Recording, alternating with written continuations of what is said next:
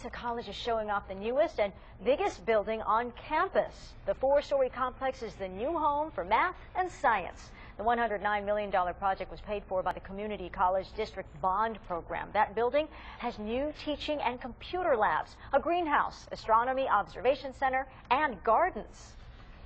Very exciting because we have been working at it for 11 years and it is finally here. It creates not only spaces for learning inside labs and classes, but outside of labs and classes.